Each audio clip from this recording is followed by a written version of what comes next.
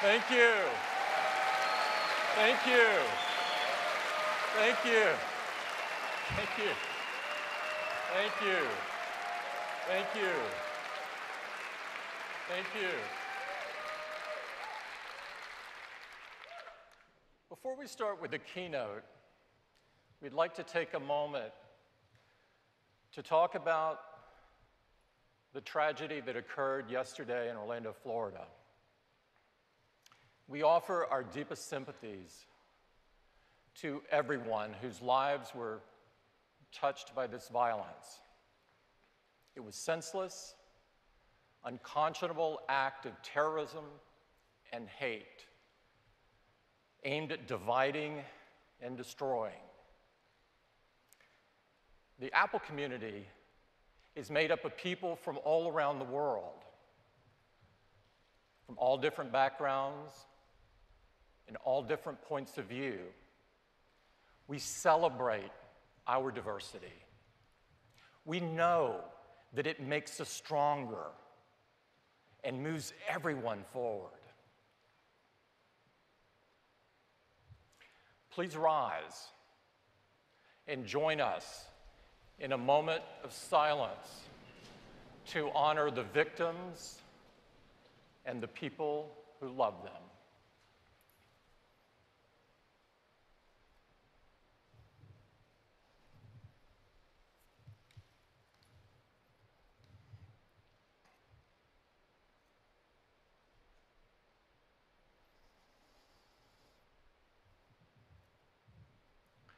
Thank you. Thank you. Hello and welcome to WWDC 2016. It's great to be here at the legendary Bill Graham Auditorium in beautiful San Francisco. We have a really big and jam-packed morning planned for you, and we couldn't be more excited. Let me give you some details on the conference this year. This is our 27th Worldwide Developers Conference. The developer community has never been more vibrant. We now have 13 million registered developers, with 2 million added in the last year alone. The conference this year sold out, over 5,000 attendees, and millions more watching on the live stream. This is truly a worldwide conference.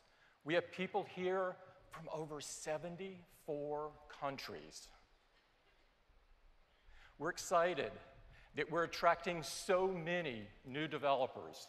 Over 70% of the attendees at the conference this year are attending the conference for the very first time. And we're investing in the next generation of developers. We've awarded 350 scholarships this year.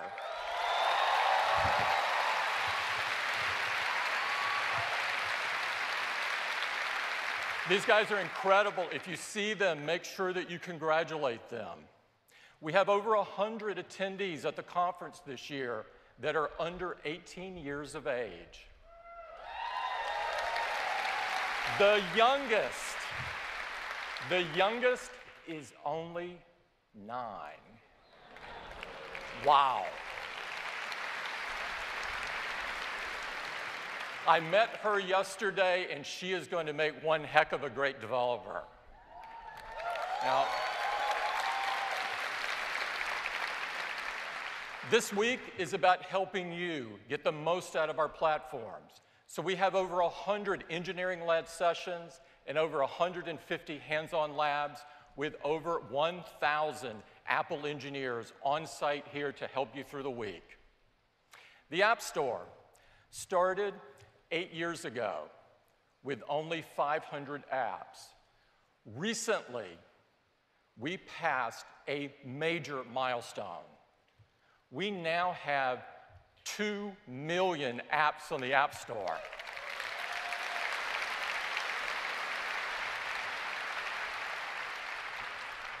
Your 2 million apps have been downloaded 130 billion times. And as you know, the App Store is the best business opportunity for developers. We're about to pass $50 billion paid directly to developers. This is absolutely amazing. And of course, successful developers translates to us having the best apps on our platform for users. And this is what really matters. Now, we have a busy morning planned, but I'd like to take a moment to talk about why we do what we do at Apple. Our North Star has always been about improving people's lives by creating great products that change the world.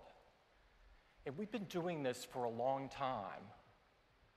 But today, for the very first time, we're going to talk to you about 4 Apple platforms.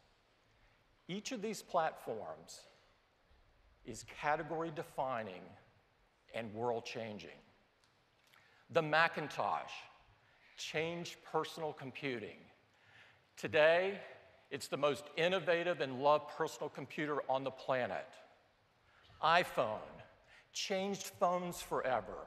It's the best smartphone experience and the gold standard by which everything else is measured. The iPad magically transforms a glass canvas into anything that you want it to be. It's our clearest expression of the future of personal computing. Apple Watch, only 1 year old, it's already the ultimate device for a healthy life. And Apple TV, just announced last fall based on the idea that the future of TV is apps. It's already transforming the biggest screen in our homes. Now, we love creating great apps. We love creating great products that change the world. But we can't do it alone. Developers are a crucial part of that journey. You are a part of everything that we do and everything that we will do going forward, because it's together that we enrich people's lives. Now, we offer you 4 incredible platforms that power these world-changing product experiences.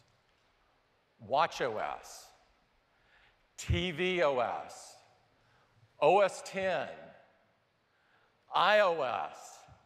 We're going to move each of these platforms forward today, and we'd like to get started with watchOS.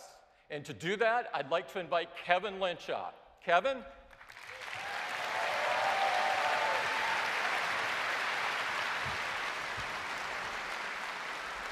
Thank you, Tim. So I am really excited to talk with you about watchOS and show you some of what's ahead.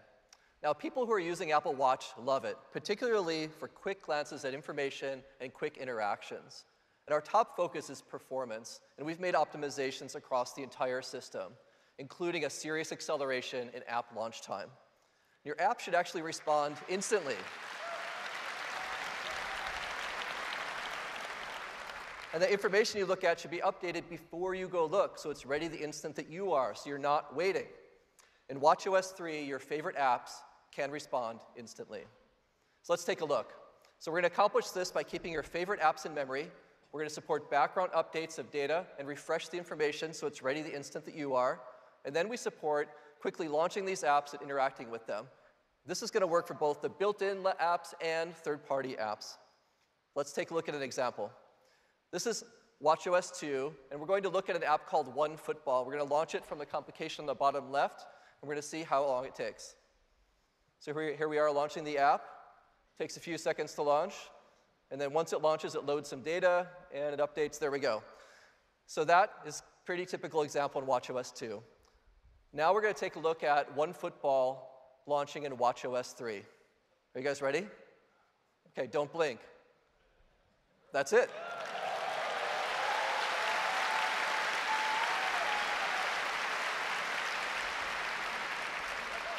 So that example is about 7 times faster, but it feels like 1,000,000 times faster. So now we've made it really easy to access your favorite apps. You can just press the side button below the crown to show what we call the dock. You can choose which apps go here, and you can quickly scroll through them.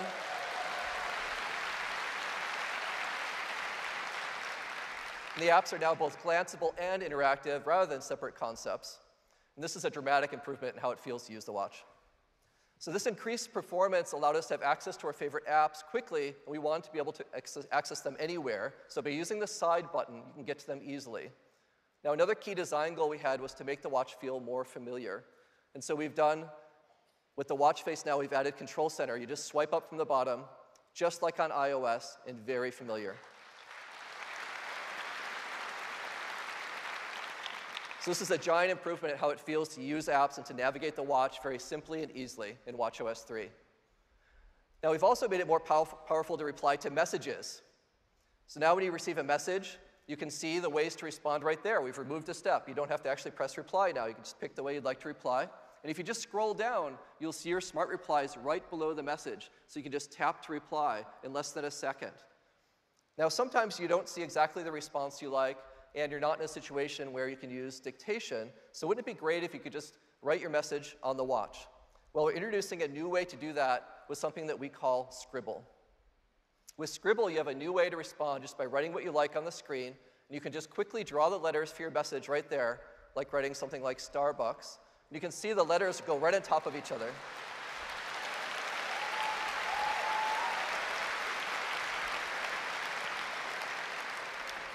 So that's a great new way to respond with just the response that you like on your watch. Now, the watch face is great for quick looks, and it reflects your style, and it's also the character of the device. And we've had Mickey as a fun watch face that I like to use on weekends, but I know what my daughter's going to really love is Minnie is coming to the watch now. And of course, you can choose from a variety of colors for her outfit that match our bands perfectly. Now, one of the most frequent things people do is look at their activity rings, and we're adding a new watch face specifically for that called Activity. So it's a great, beautiful way to see your rings throughout the day. It comes not only in the analog version, but also a really nice chronograph version and a digital version. So a super good way for looking at your progress during the day. We've also added a really simple new face that we call numerals, which is very beautiful. And the hours actually go around the dial during the day, and you can choose from a variety of fonts that match your style. So a really simple new watch face called numerals. Now, there's a lot of watch faces to choose from, and we're finding that people are actually switching between faces for different occasions. So we're going to make that super easy. You can now just swipe to switch to the face you'd like to use. And you can choose which faces you'd like and how they're configured so you can easily get to them. And we've also added the ability to add more complications to faces, like weather here on the Photos face. So now, really simple to navigate and use your watch faces as well. Let's see all of this stuff running live. For a demo, please welcome Stacy Lysick. Stacy.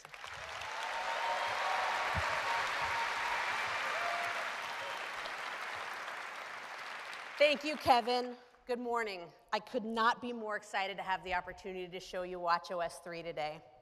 I wake up to my favorite new face, just the girl I've been looking for.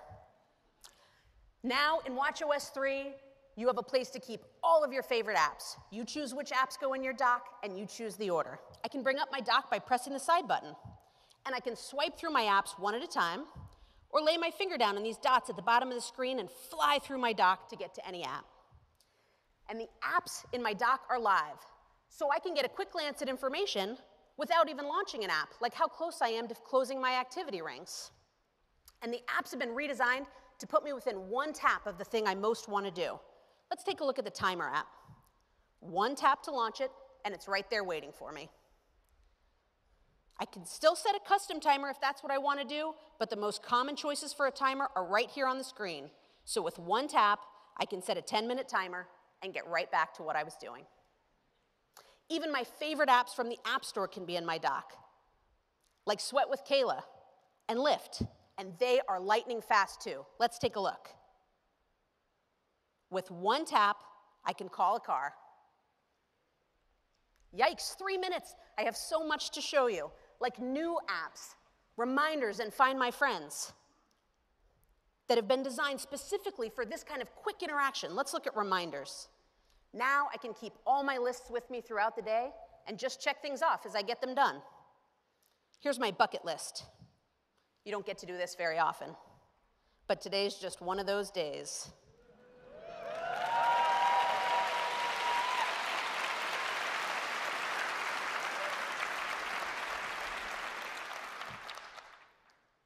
Find My Friends takes advantage of background updates to ensure I always have the latest and greatest location for my friends and family. Now I never have to worry about whether my kids got to their activities on time. And we wanted to make changing your watch face as easy as swiping through apps on your dock. And while Mini's fabulous for a casual weekend, sometimes I want to wear something simple and elegant. Now with an edge-to-edge swipe, I can get to my numerals face. And for those of you as obsessed with closing your rings as I am, we now have the activity face. Every time I raise my wrist, I get to see those big, beautiful rings reminding me to get up and get moving. And I can launch my workout right from the face. With a new quick start feature, I can bypass setting up a goal and just get started.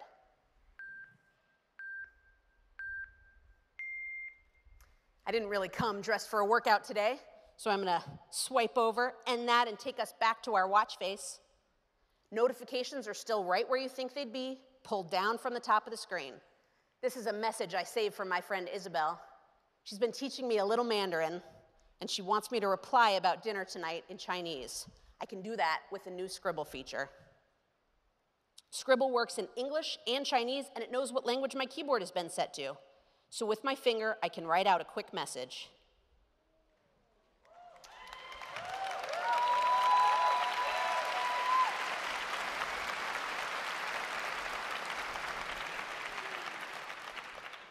Ba Dian, or 8 o'clock.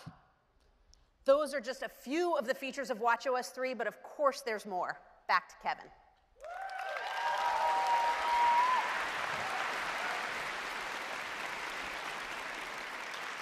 That was awesome, Stacy. Thank you. And it's so exciting to achieve this new level of performance on the watch.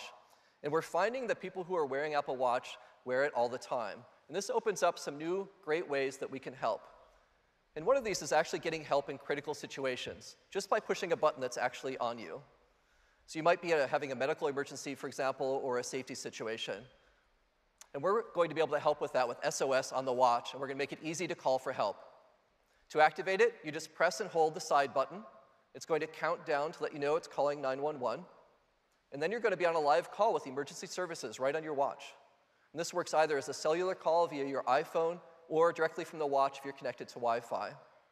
And after you're done talking on the phone with emergency services, the watch will automatically notify your emergency contacts. It'll send them a message. And the message also will include a map of your current location so they know where you are, and they can coordinate with each other. Now, after sending the message, your watch will actually now show your medical ID, which is also a new feature in watchOS. And it has things like, for example, your age and allergies and other information you'd like to put there. And SOS works not only just in the US, but it works internationally. So for example, you might be traveling to someplace like Hong Kong, and you might not know what the emergency number is to call, but your Apple Watch does.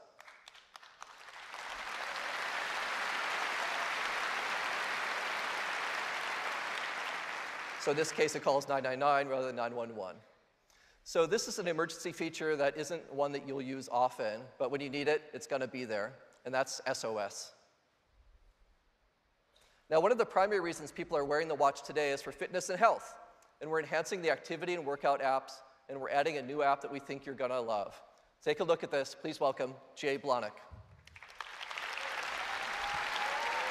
Thanks, Kevin. Thank you. So we know that one of the most popular apps on the Apple Watch is the Activity app. And as Kevin and Stacy have mentioned, many people have told us that they actually become more active because they become addicted to closing the activity rings. And we love hearing that. But we also know that many people are motivated by other things. Some people are motivated by getting support from their family and friends. And if you're like me, you're motivated by good old-fashioned competition. And we wanted to make that possible as well. So with watchOS, we're introducing activity sharing. And it couldn't be simpler. All you have to do is swipe to the right of your own activity rings, and there you will see your selected family and friends rings as well. Now you can sort by whatever metric is most important to you. So you can sort by steps, you can sort by workouts, you can even sort by exercise minutes. Here you'll see that I've sorted by the move ring, and I'm right where you'd expect me to be. I'm getting my butt kicked by Stacy, but I'm annihilating Jeff, which makes me very happy. If you want to see more details, all you do is tap on any one on your activity list, and you'll get an up-close look at their activity rings, but you can also see things like their daily step count and their workouts, even from third parties. But one of my favorite features is that you can communicate directly with the people that you're sharing activity with right in the activity app through messages. And when you do, you'll get smart replies that are geared around fitness and activity. Some are supportive, some are a little more competitive, but you can also do some fun things. For example, at the end of a workout, you could send your racing heart rate to one of your activity friends. Or your racing heart rate to one of your activity friends, or you can also send smack talk in your own voice right through audio messages. So we think this is going to be a great way for you and your friends to stay motivated to keep each other active, and we can't wait for you to try it. Now, our team has been working hard to enable features that would allow more people to use the activity and workout apps. And one group we've been thinking a lot about is wheelchair users. Now, many wheelchair users already have an Apple Watch, and they've written us and told us that they love it because it gives them instant access to messages and notifications right from their wrist. And this is particularly important because many wheelchair users have to tuck away their iPhone securely throughout the day. But to do a great activity and workout experience, we also recognize that we couldn't just use the same algorithms that we've used for non-wheelchair users because the biomechanics are completely different. For example, many wheelchair users use a semicircular technique when they're pushing their wheelchair throughout the day. But as the terrain changes and the speed changes, they may switch to an arc technique or a single loop over technique. And this is what makes it complicated. These are only a few of the techniques that they may use. We knew that to do this right, we'd not only have to do a lot of studies, but we would also need to enlist the help of experts. So we worked with the Challenged Athletes Foundation and the Lakeshore Foundation. These are two of the world's largest organizations that are dedicated to promoting physical fitness for people in wheelchairs. With their help, we were able to conduct the studies, and we were able to do it on a wide variety of wheelchair users, including some veterans. And now, wheelchair users will have a setting. The time to stand notifications will be changed to time to roll.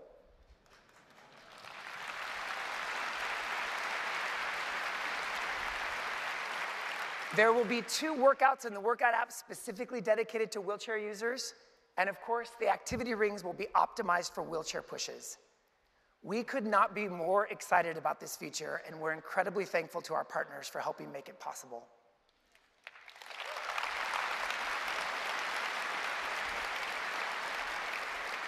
Now, one of the things that we've learned about health and Apple Watch is that simple things like the activity rings can be very powerful at helping people change behavior. But we also know that there's a lot more to health than just fitness, and we've been thinking way beyond that. So with watchOS, we're launching a brand new app for health. It's called Breathe, and it's designed to guide you through simple, deep breathing sessions that can help you quiet your mind, relax your body, and just better deal with everyday stress. Now, yoga practitioners have been using deep breathing exercises for thousands of years as a way to positively impact the body and mind. But the medical community has also embraced deep breathing as a great way to improve daily health. Dr. Deepak Chopra, one of the early advocates of body-mind medicine, has said, taking a moment every day to do some deep breathing can reduce stress, calm the body-mind, as well as have long-term health benefits. Now, to get to the app, it's easy. You can launch it from your watch face, you can launch it from the dock, or, like the stand reminders, you can actually set smart notifications to remind you and start building this as a habit every single day. When you open the app, you can easily change the amount of time you want to do your session from 1 to 5 minutes just by turning the digital crown. And when you're in the app experience, you'll be guided by beautiful visuals that make it really easy to follow along. And if you prefer to do this with your eyes closed, you can turn on the haptic feedback, and gentle taps will guide you, and you can do it without even looking. When the session's over, you'll get a summary, and you'll also get your heart rate from the last few seconds of the session you just did. Now, if you already do deep breathing, we think this is going to be a great way for you to fit it into your day more often. But for those of you that don't, we think this is going to be a great way to get started and just one more simple way that it can help you live a better day. These are just a few of the exciting updates we have planned for fitness and health in watchOS. And I'm going to give it back to Kevin.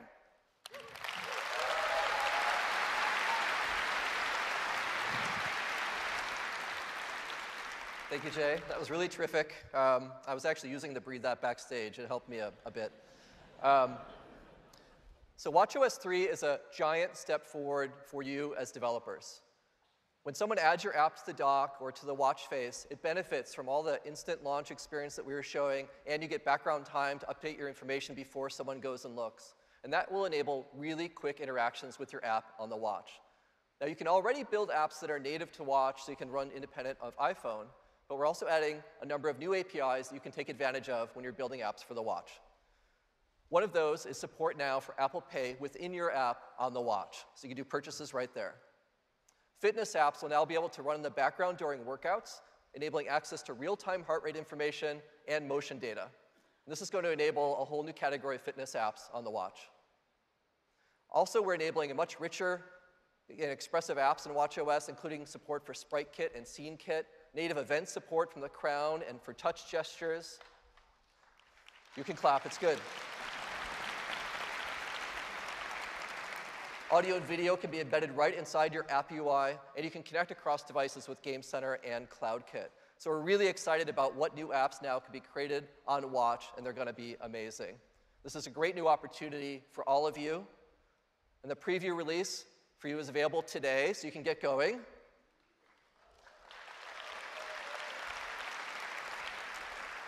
And the free upgrade is coming to all Watch users this fall, and it's going to feel like a whole new watch. And that's just some of what's coming in watchOS. Thank you very much.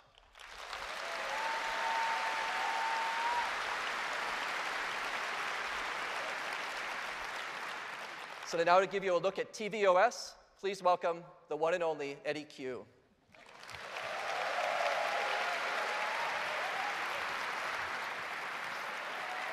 So let's talk about tvOS and Apple TV. Last fall, we introduced the next generation of Apple TV, and for the first time, developers had a modern platform like iOS to develop for in the living room. And we said the future of TV is apps. And the response to Apple TV has been incredible. Here is what Chris Albrecht, the CEO of Starz, had to say. tvOS has allowed Starz to create an experience on Apple TV unlike anything we've done before, and our subscribers are loving it. Here's what the CEO of Boombit, a very popular iOS game developer, had to say. We easily extended our iOS game experience to the living room, something that is incredibly difficult to do on traditional consoles. Now, our last generation Apple TV had 80 video channels, and thanks to many of you, we now have over 1,300 video channels.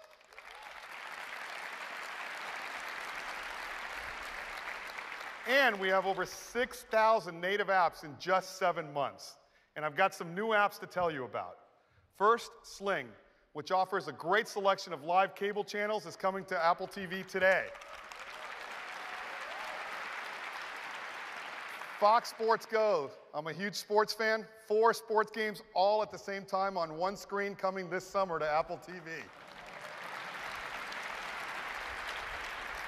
Molotov, a revolutionary new TV service in France with over 100 live channels, video on demand, exclusively on iOS and Apple TV, coming next month.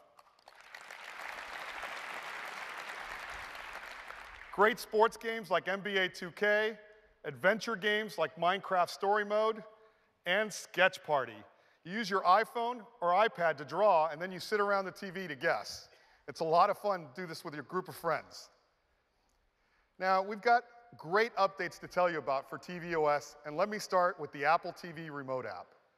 Now, Apple TV comes with the incredible Siri Remote. It uses touch for navigation, Siri to tell it what you want to watch, and motion to play games. But a lot of our customers have told us that they would love an app on their iPhone that had all those same capabilities, and so we're making a new version of the Remote app. This is what it looks like. It's got a beautiful Now Playing screen with playback controls, but most importantly, all the features of the Siri Remote. You have touch for navigation, Siri to give it commands, and it uses the accelerometer and gyroscope to play games.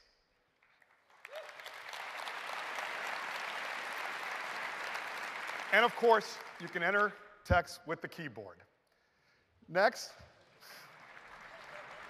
let's talk about Siri. Siri changed the way we interact with our television because now we just tell it what we want to watch. And we're making it even better because now you can search movies by topics. Now, my daughter is actually going to high school this fall, and I remember back when I went to high school, it's been a while, there's some great movies that I'd love to watch with her.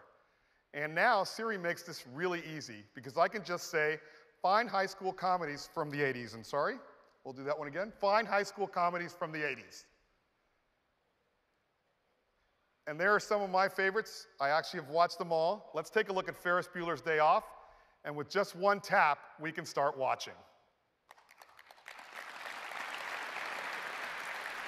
Now, Siri actually searches over 650,000 movies and TV shows now. But what about YouTube? Well, that's easy too, because now you just ask Siri, search YouTube for Steph Curry's three-pointers. Siri launches YouTube and shows you the results. But a big part of your TV experience is live channels.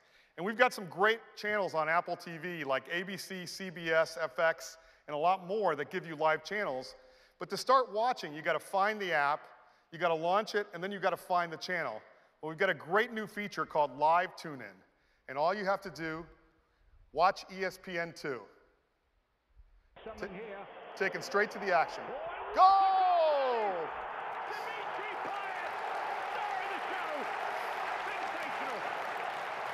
And this is already working with a lot of great channels, and we're making live tune-in available on both your iPad and Apple TV as well. And one problem with this is, let's be honest, when you go in and you launch a video channel app for the first time, you get something like this. And you've got to go find a browser, authenticate with a code, and then authenticate to your TV provider. Well, we're going to make this change a little bit. But it's worse because you got to do it for each and every app. And now we're going to make it all go away with a feature we call single sign-on.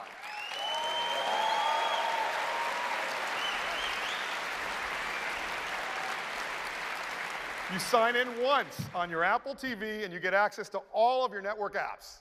And we make it even better. A page on the App Store will show you all of the apps that you now have access to. And of course, we're bringing this to iOS as well. Now, in addition to single sign-on, we've got some other great updates. Now, Apple TV looks beautiful, but there are times where you wish it was darker because you're in a home theater or a dark room. And now that's really easy because you can just switch to dark mode.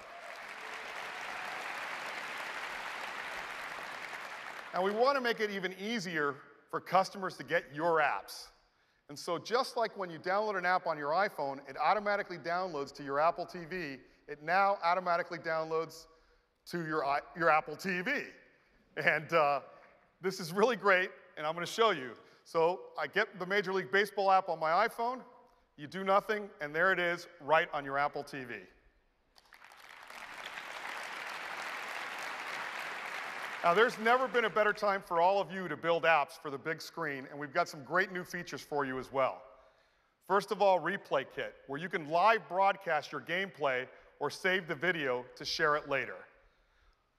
We've got Photo Kit, gives you access to your complete iCloud photo library, all the videos, all the photos. And of course, HomeKit, where you can create apps to control all the devices at home. And that's just some of the many features. We've got things like support for 4 game controllers, multiplayer game sessions, and a lot more. And that is a quick update to the tvOS, a new Apple TV remote app, great Siri enhancements with topic search, YouTube, and live tune-in. Obviously single sign-on, so now you get access to all your network apps and great tools for developers. And all of you will get a developer preview today. I can't wait to see all of the apps that you start building, and our customers will get it this fall, and that is tvOS.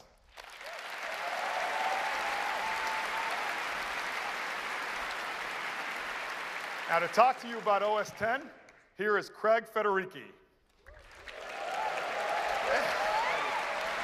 Good morning.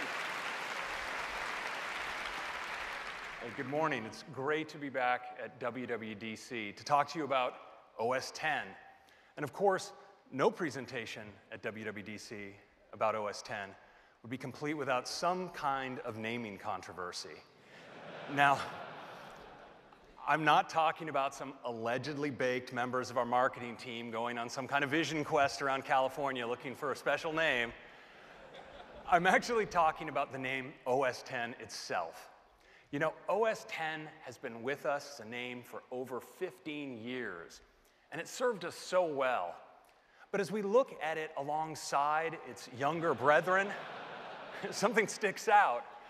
We realize that there's a name that would be so much clearer and so much more elegant. And so, we're making it so.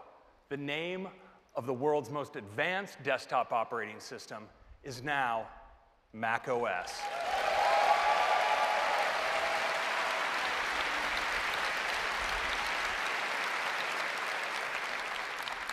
Now, of course, each version of macOS does have a special name after a place that's especially important to us here in California.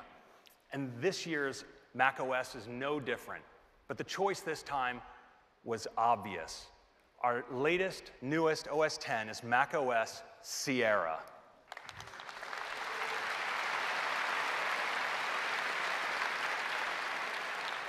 Now, Sierra is a fantastic new release with a big focus on continuity, the iCloud, and the fundamentals of the Mac experience.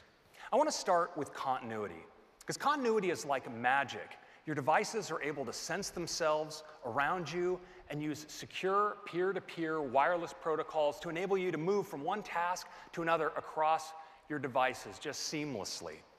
Well, we wanted to take on this year one task that we all do many times a day, every time we start using our Macs. And that feature is called Auto Unlock. So,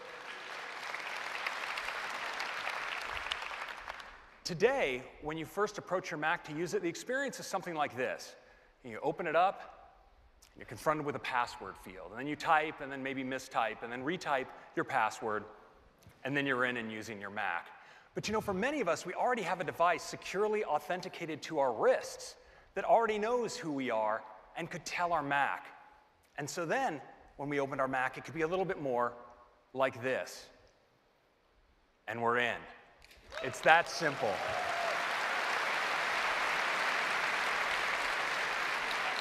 And we made this really secure using time-of-flight networking to make sure it's you who's that close to the machine who's unlocking it. So it's really great. Now, the next continuity feature in macOS Sierra is Universal Clipboard. Now, wow, gasp. But I know copy and paste is so fundamental to the way that we use our Macs for so many years now. But what if when you were on even your iPhone and you found some text and you just went to copy it, that when you then went to your Mac, well, you could just paste it right in. And now you can. With images, video, everything, it's completely automatic. Now I'd like to move on to iCloud, and specifically iCloud Drive. Now today with iCloud Drive, you can put documents into your iCloud Drive that you explicitly want to make available to you across your other systems, as well as your iOS devices. And customers have done quite a bit of this. There are actually 10 billion customer documents in iCloud Drive today. But we want to take this a step further. We want all of your documents and your desktop accessible to you everywhere, so that when you're on one Mac, maybe you're putting things in your normal documents folder. Well, of course, those should be available to you on your other Macs. But you know, for 30 years now, we've all learned to do the work, the things that we're working on right now. Well, where do we put those? So often it's on our desktop. So let's make our desktop available on our other Macs as well, and have those files be available to us on the go on our iPhones. Now you can.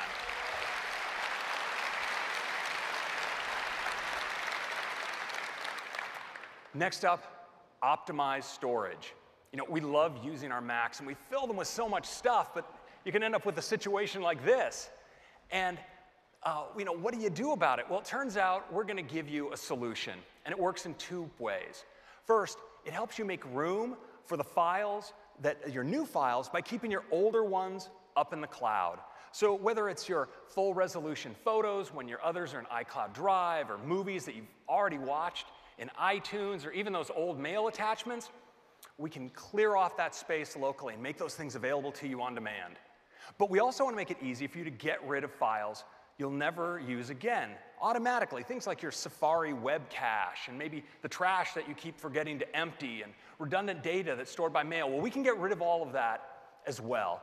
And we provide a really simple user interface to help you do it. Now, as a test, we took a system that was nearly full. It had about, let's say, 20 gigs free, and we put it through the paces. Now, it had a lot of photos and a lot of documents. It had movies that were already watched, mail with lots of attachment, apps, system files, and so forth. And we turned on all the switches for optimized storage, and we went from 20 gigs free to 150 gigs free. So we think this is going to make a big difference for all of you. Next, Apple Pay. So we all love using Apple Pay in stores to pay with our phones and our Apple Watch at the cash register, and to shop inside apps on our iOS devices. So of course, we wanted to bring this experience to the Mac. We thought long and hard about exactly the right way to do it, and I think we've nailed it.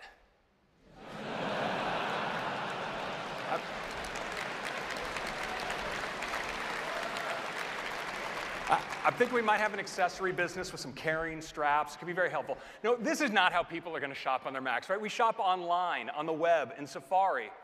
And so what are we doing? We're bringing Apple Pay to the web.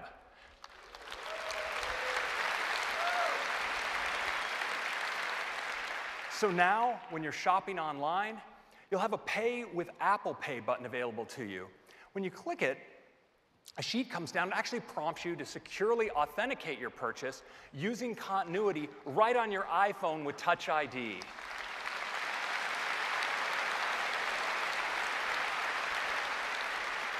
And of course, this works with your Apple Watch as well, so you can authenticate with just a tap on your wrist. And already, many, many merchants are signed up to bring their web storefronts to support Apple Pay on the web. And Apple Pay is expanding hugely geographically. It's now available in the United States, the UK, Canada, Australia, China, and Singapore. And in the next few months, it's coming to Switzerland, France, and Hong Kong. Now, next, I want to move to part of the Mac experience, and that's tabs. You know, many of us love using tabs to take a mess of windows that we have in Safari and get them neatly organized and tab set. Well, now we want to bring that to all of your multi-windowed apps. So maybe you have multiple windows open in Maps. Well, you could organize those in tabs. But because it's built into the system, you could do that for third-party apps as well. In fact, we've implemented it in a way that the apps you already have installed can support this out of the box without any modification. So tabs everywhere.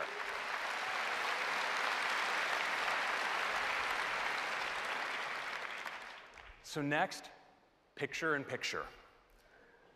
We love watching video on the web, but sometimes we like to keep track of a video while we're doing other work. Well, now you can. You can push the picture-in-picture button. Your video goes into a nice little pip. You can move it around the screen, and it works great in full screen as well.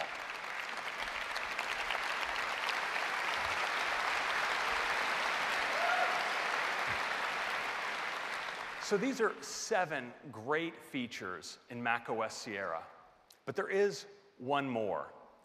And this year, I'd like to take the unusual step of letting this feature introduce itself. Hi, it's me. It sure is great to be on the Mac. How about a demo? That's right. Siri is coming to the Mac.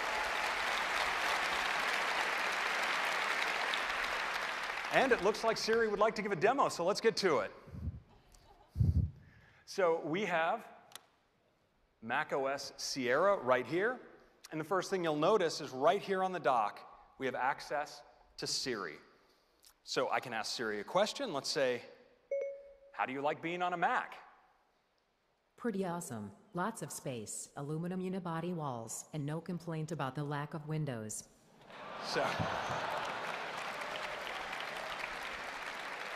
So it's the same Siri that we know and love, but now on the Mac it can do so much more. Things like sophisticated queries for files, like show the files I worked on last week about the offsite.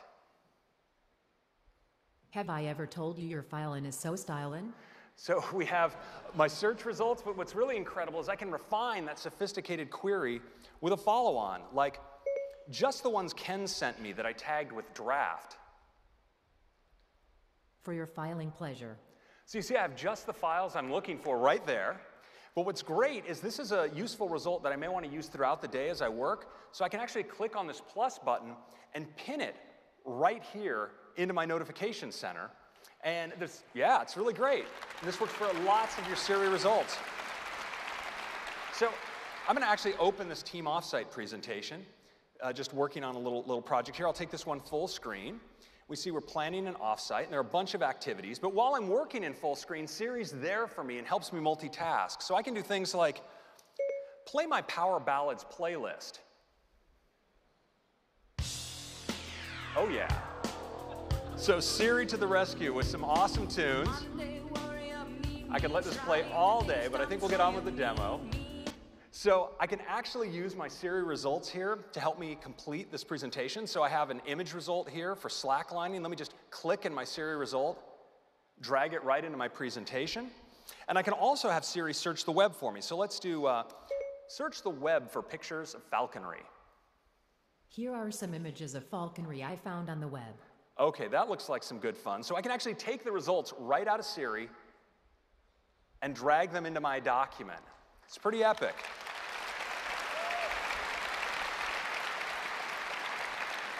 But you know, I'd like to actually replace this map with one that I've been working on here on my iPad. So my iPad's so great because I can actually use my Apple Pencil to do some drawing. So let's see, I'm going to take my Apple Pencil here and I'm going to draw a path. Maybe we'll take a hike like this, maybe out over here, just like that. Okay, that looks like just the drawing I want. But of course, I'd like to now get it on my Mac. So how do I do that? Well, why don't I just copy it? But I'm not just copying it to my iPad, because when I return to my Mac, I can paste it just like I would anything else, actually wirelessly transfers it automatically into my document.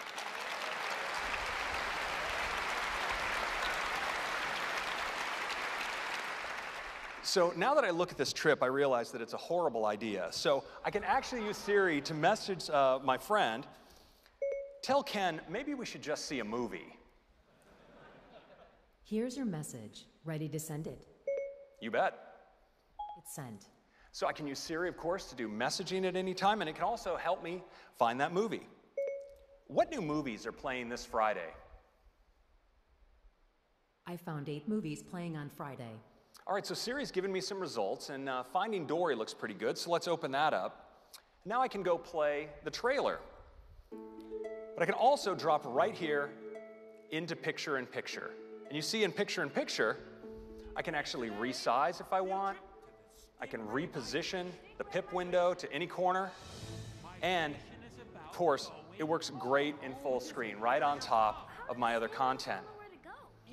So this movie looks pretty good, so I think I'll go back into the browser, and let's actually buy some tickets. So I see there's a showing here at 7:15. I'll select that.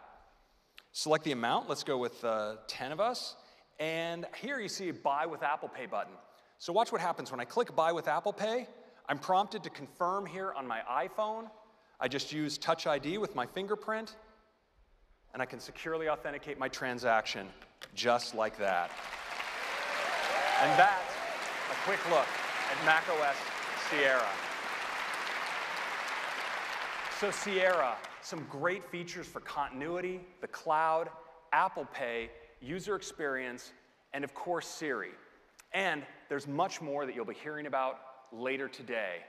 Now, Sierra is available to you developers in developer preview form today, and we're doing a public beta in July. You can sign up now at beta.apple.com, and it'll be available to everyone else in the fall across all of these systems. That is your update on macOS.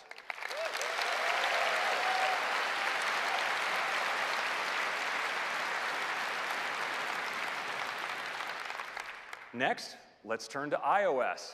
So iOS, we're hitting a big milestone because now I'm pleased to introduce iOS 10.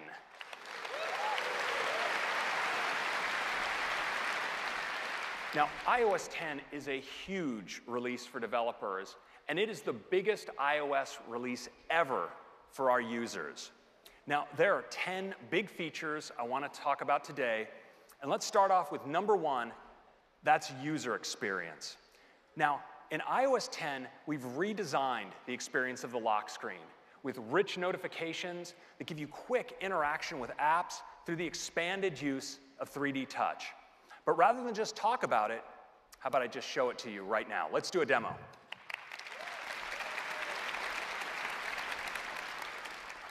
Now, one thing a lot of us have noticed now that we have our iPhone 6S's with the incredibly fast Touch ID sensor is that we can just blow past our notifications on our lock screen. We never even get to see them. And so in iOS 10, we have a great solution. It's called Raise to Wake, and it lets you see what's on your lock screen without ever touching a button. Let me show it to you now. I just raise my wrist, and my phone wakes up just like that.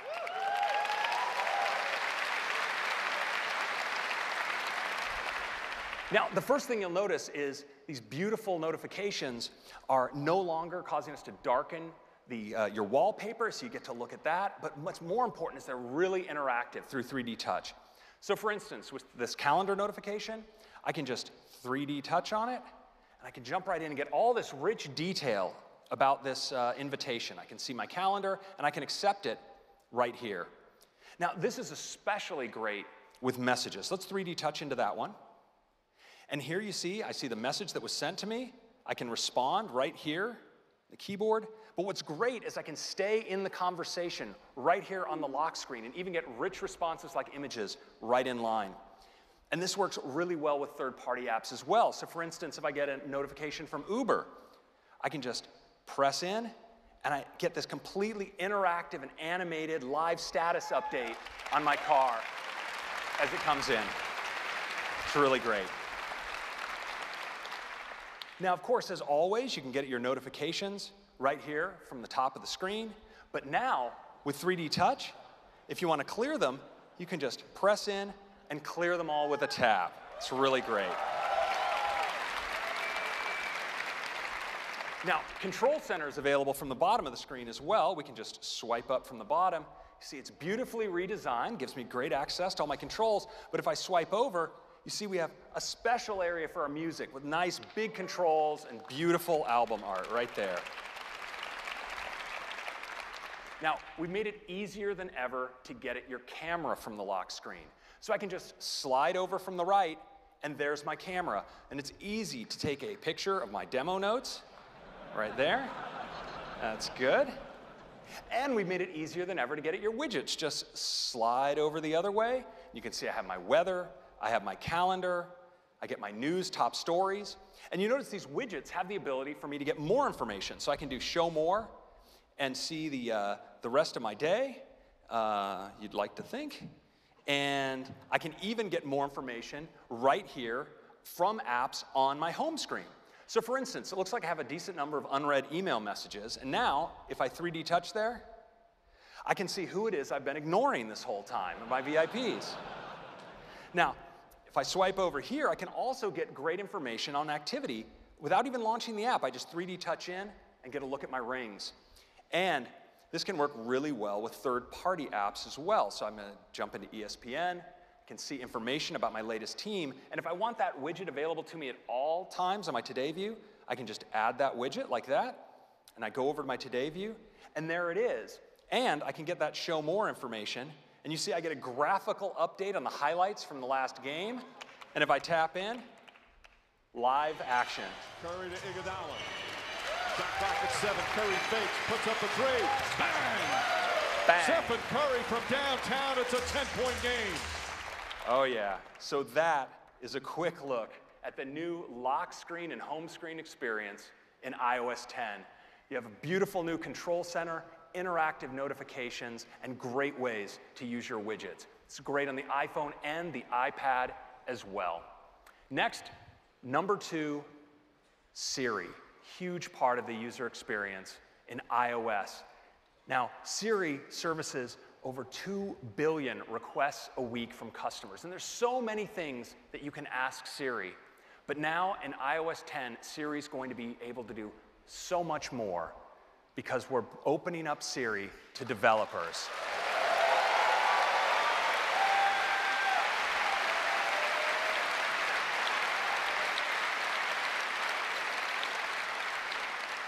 Now you'll be able to ask Siri things like, send a WeChat to Nancy saying I'll be 5 minutes late, and Siri can summon up the WeChat UI right inside of the Siri environment. Now, of course, Siri, because it understands the domains of things like messaging, it allows you to say things in so many different ways. I could have said, WeChat Nancy that I'll be 5 minutes late, or I need to send a message to Nancy via WeChat saying I'll be 5 minutes late. And I could do that in all sorts of different languages. But because now in iOS 10, we have an intense API, it allows Siri to take on that part of the work and lets the extension do what it does best, like messaging. And so now we support messaging with apps like Slack and WhatsApp, and of course WeChat. You can do things like ride booking in Siri with services like Uber, Lyft, and Didi in China. Photo search in apps like IM, Shutterfly, and Pinterest. And you can pause and stop your workouts in apps like Map My Run, Runtastic, and Runkeeper. And even do payments to send money to friends with things like Number 26, Square Cash, and Alipay in China. And do VoIP calling through apps like Cisco Spark, Vonage, and Skype.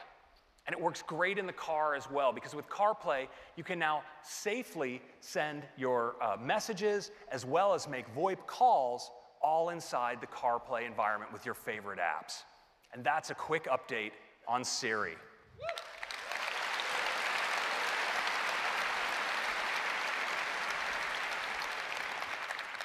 Number 3, QuickType. And the big news this year is we're bringing Siri intelligence to the keyboard. So today, QuickType is able to use context to help predict what words you might type next.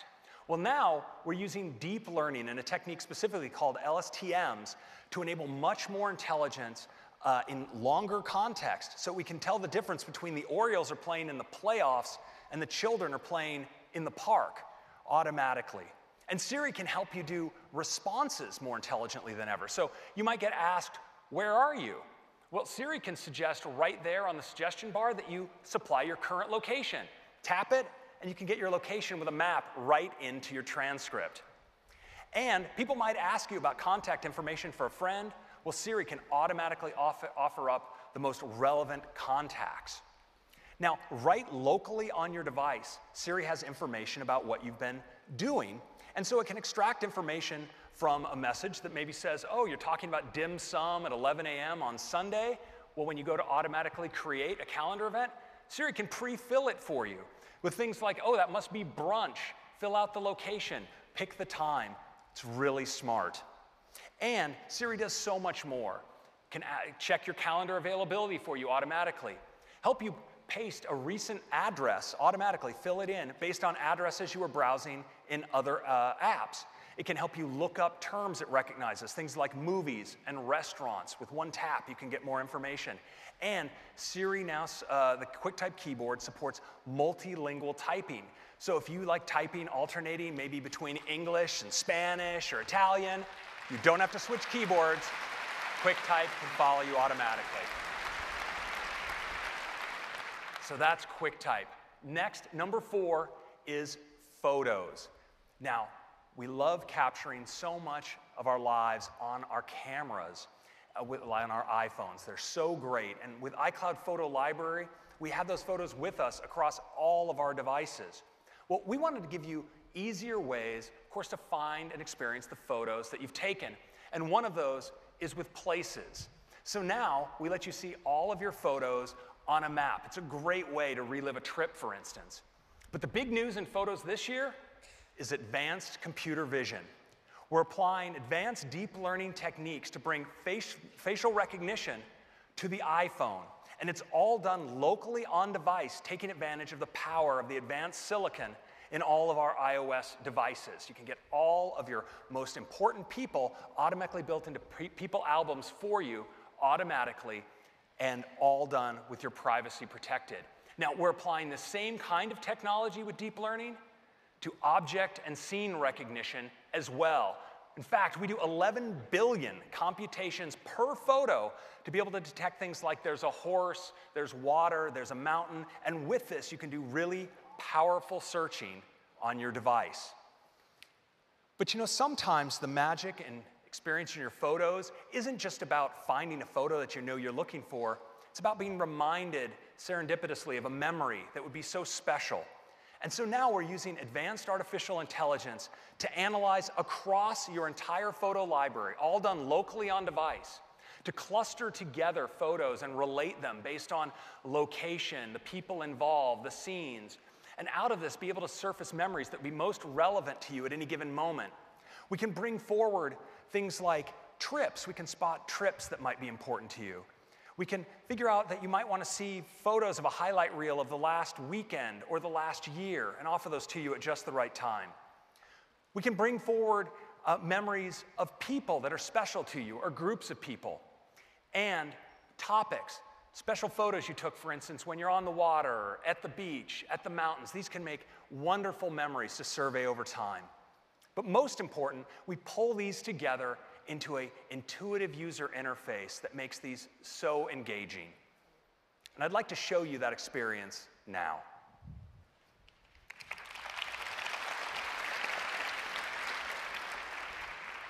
So let's take a look at photos. So we see there's a photo album here of a family, but what you'll notice at the bottom is this new tab called Memories. Let's take a look.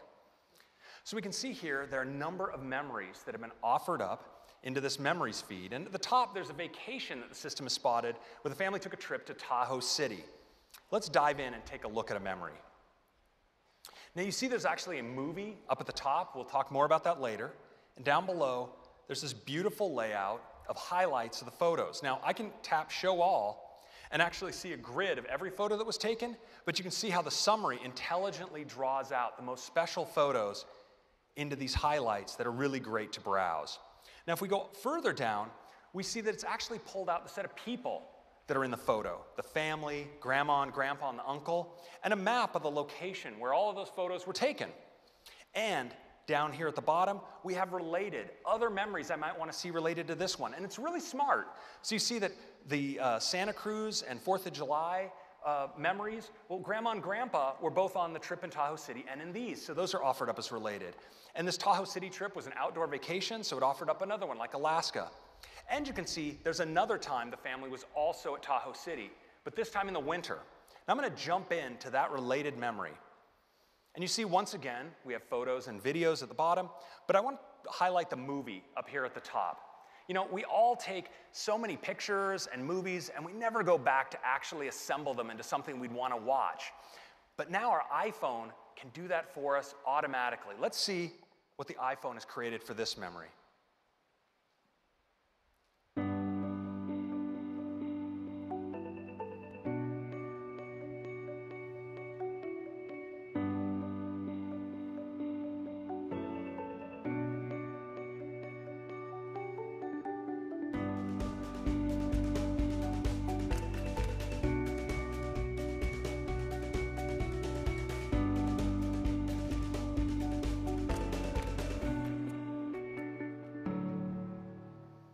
So isn't that great? You know,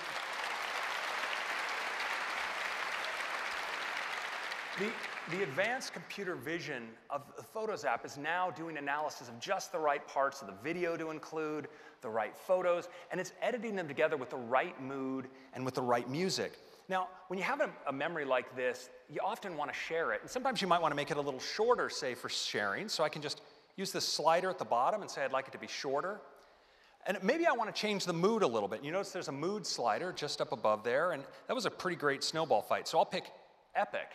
And based on these changes, it's going to completely re-edit the movie to new music. Let's take a look.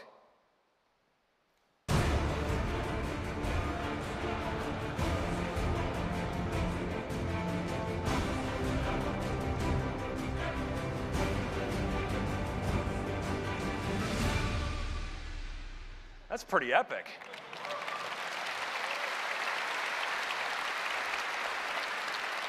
And that's a quick look at memories in iOS 10. It's really fantastic on your iPhone, and it's great on your iPad as well.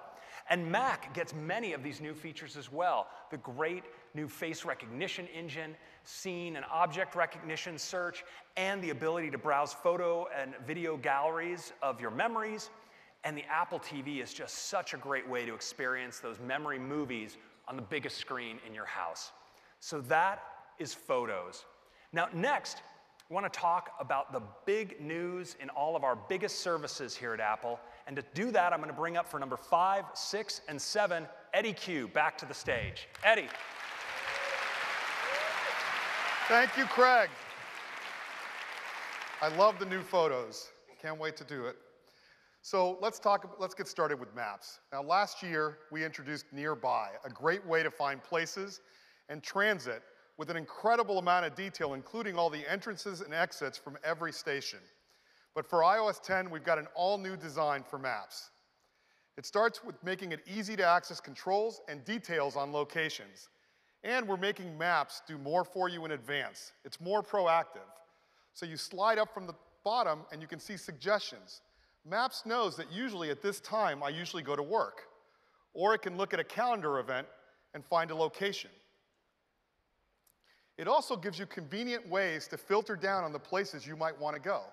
For example, let's take a look at restaurants nearby. But we're in San Francisco. I feel like seafood, so I can slide across the bottom, and now I can see all the seafood restaurants right in San Francisco.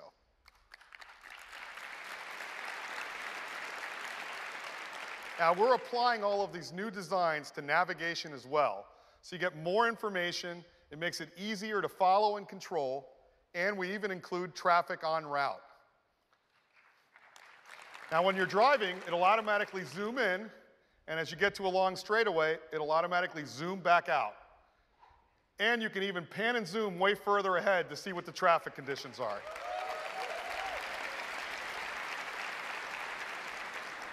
Now, we give you quick controls to let you see route details, so now you can even look and see on your route where food or gas stations are, and Maps will tell you how much longer it'll take if you go to any one of those.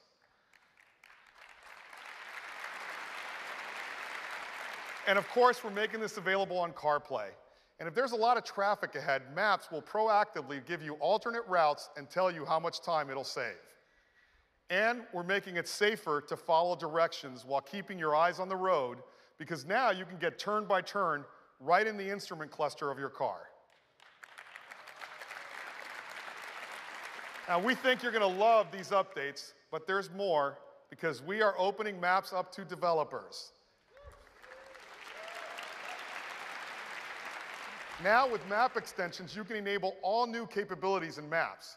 For example, you can make a reservation using a popular app like OpenTable. You pick the number of people, the time, right inside of Maps. And because these are extensions, they're open to all developers around the world, like Ding An Ping in China, and Zomato around many countries around the world. And when you're ready to leave, you tap on directions, and now you're offered the new option to book a ride. And with app extensions like Uber, you can pick any kind of car, pay for it with Apple Pay, and see the status. So again, I can find a restaurant, I can book a reservation, I can request a car, I can pay for it, and I can see when it's going to arrive, all without leaving Maps.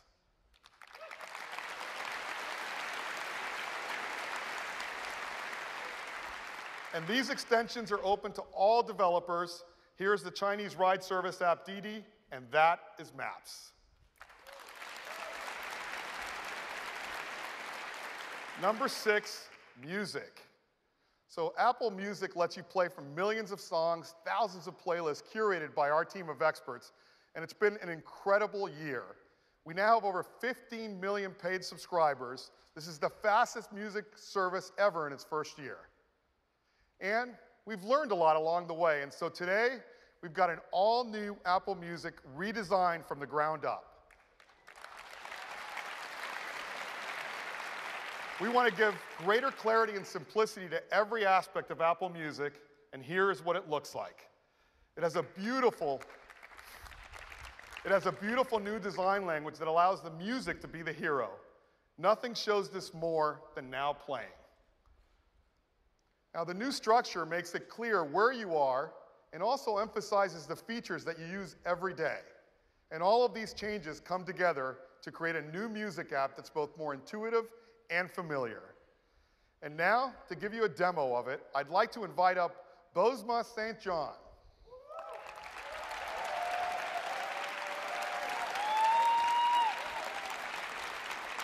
Thank you, Eddie. All right, ladies and gents, I'm so excited to show you the all-new Apple Music. Now, lots of people listen to their music from their library. So now, when we open up the Music app, you'll see that the first tab is the library. People also have huge music libraries. So now it's easier to navigate with simple sections like playlists, artists, albums, songs, and now a new section called Downloaded Music. When I tap onto Downloaded Music, you'll see that this is where all of the music which is on my iPhone sits. Now, I call myself a super execu-mommy because I'm flying all over the place, and now it really makes it easy for me to see all the music that's on my iPhone. There's also the recently added section, and this includes the albums, songs, and playlists that I've recently added to my library. You'll see that there's tons of awesome music here, like this classic, the Sugar Hill Gang, and it kind of feels appropriate to get this party started with a little bit of Rapper's Delight, right? Come on, let's listen to something. Come on, y'all. Now you recognize this beat, right? Come on, we're gonna make this whole auditorium rock. Come on, on 1, 2, 3, let's go. 1, 2, 3, rock. Yes, there you go. All right, now we're gonna multitask, okay? Look at the bottom of the screen. You see the artwork, the title, and controls so that you can skip. And when we open it, you'll see that there is beautiful detail on the artwork, the controls, and now there are lyrics. So come on, we're gonna rap. Let's go. Come on, y'all.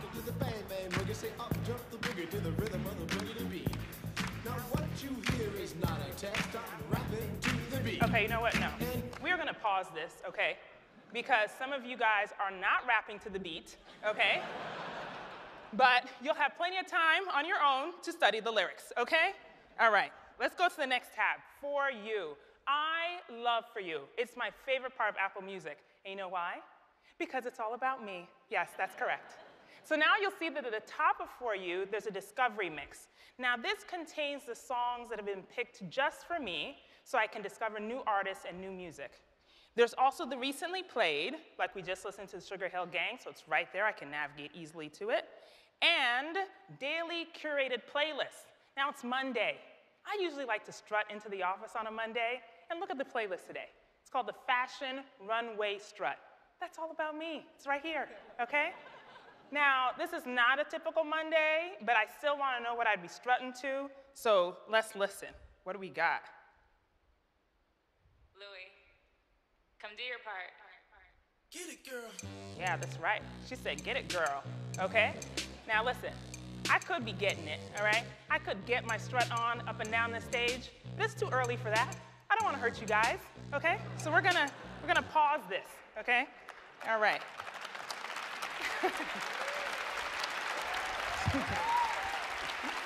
All right, but we are gonna get back to this, okay? So the rest of For You, as you'll see, has awesome music that, again, is for my taste. I've got playlists here, albums, and there's even Connect. Now, the artists that I'm following have posted art and music and videos and all kinds of awesome stuff for me to connect to. Browse. This tab is for all of us, okay? The Apple Music editors have taken so much time, listened tons of music, to tell us what is the most recent and most important. Like you'll see right now, the hot album, Nick Jonas, all right? Y'all pay attention. Now we've also got these easy navigation down here with new music, curated playlists, and even top charts. So when we tap on top charts, we can see look at that, it's Drake. I mean, Drake has been at the top of the chart for a little bit, okay? But you can see who else is on there. Now, let's go to radio. radio is live in almost 100 countries. You guys know that? You know radio is live? All right, and Beats One is becoming the largest radio station in the entire world. Now we can explore Beats One and see what's live and listen right now. We can also see the upcoming shows, and we can even see featured shows by legendary artists like Dr. Dre, Pharrell Williams, Mary J. Blige, Sir Elton John. Have you guys listened to a show? It's called The Rocket Hour, okay? It's amazing. And if you haven't listened to it, you can tap right there and listen on demand at your leisure. So that's awesome. Now, when I want to listen to non-stop music, I can go to View All Stations and listen to genre-based stations like Pure Pop, because I like to listen to pop music all day long, why not? But I think since we're coming to the end here, I would like to do something a little bit different and play something for the world, right? So let's play some world hits. See what we've got. Now that sounds like the beginnings of some good Ghanaian high life music. All right, guys, that's the all new Apple Music. I hope you enjoyed it. Thank you.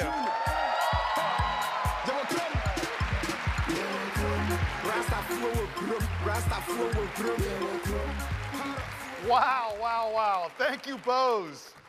That's the all-new Apple Music. It is incredible on your iPhone, iPad, your Mac and PC, your Apple TV, and Android too, and that is music. Number 7, let's talk about news. Now, last fall, we introduced Apple News to bring you the best stories from the best publishers, all personalized for you. And we introduced it with a great set of publications, but we've got a lot more. We now have over 2,000 publications in Apple News, and our readers are loving it. In fact, we have over 60 million monthly users reading in news. And with iOS 10, we've got some big changes. It starts with an all-new design. Here's what it looks like. We've taken all of the stories in For You and broken them up into clear sections, which makes them easier to follow. Here's Top Stories. Here's Trending, where you can see the most popular stories right now. All of the topics you follow, like sports. And News is even smart enough to create new topics for you based on what you read. Here's one for me on Formula One racing. And you're going to love our featured stories, where our editors handpicked the best stories. But we wanted News to be the place where you read all of the stories from your favorite publications, and that's why we're introducing subscriptions.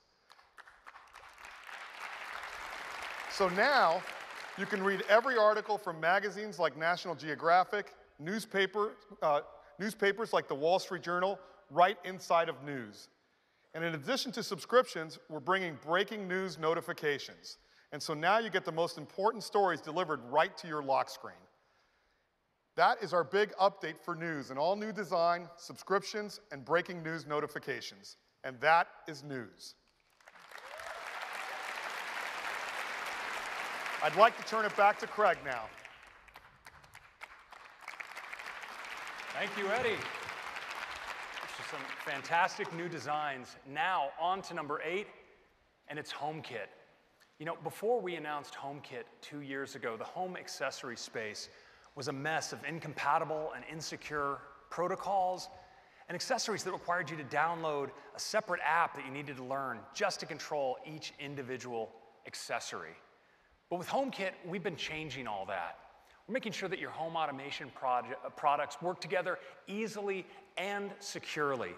And this year, we've rounded out the set of accessory types supported by HomeKit to include important new categories like cameras and door locks.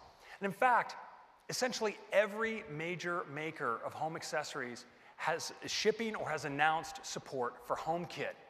And home builders are getting on board as well. Some of the biggest builders of homes here in the United States and in China are now building new homes with HomeKit built right in, so you can move in and just start controlling your home. But you know, this year, we're taking the next big step for HomeKit and iOS in the home. We're building on the HomeKit framework with a great new app we call Home. It's right on your iOS home screen. Now, when you launch the Home app, you get to see your own personalized wallpaper and all of your accessories, no matter who they're made by, and you can control them so easily. If you want to turn on a light, of course, just tap it. If you want to adjust the dimmer, well, just press in a little harder and slide, and you can adjust the dimmer just like that. So you can tap, tap, tap across all the accessories in your home, but sometimes you'd like to trigger a change to all of them, and for that we have something we call scenes. So for instance, if you want to get ready for bed, you can tap good night.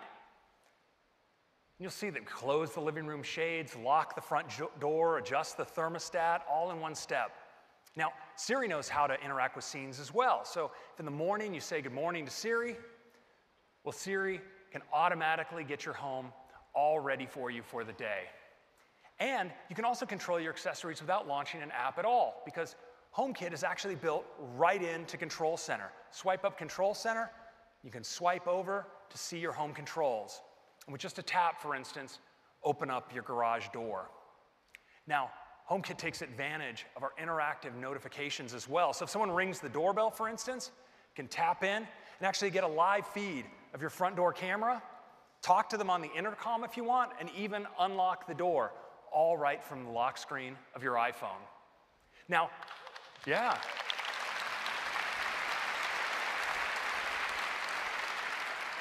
Now, since your Apple TV is always on, always plugged in, and always on the network in your home, it can serve as a secure point for remote access and automation within your home. So when you're on the go, you can actually access all of your accessories securely end-to-end encrypted, and you can set up automation like geofences so that when you roll into your driveway, you can make sure that the garage door will open, the lights will turn on, and maybe even the hot tub will start up in the back for you, all automatically. Now, the Home app is great on the iPhone. It's also fantastic on the iPad as well. So many people like using the iPad as the ultimate home control device, whether mounted on the wall or on the coffee table. And, of course, there's nothing beating the remote that you always have with you right on your wrist, the Apple Watch. It comes with built-in home control support as well. So that's a quick update on Home. Next, yes, thank you.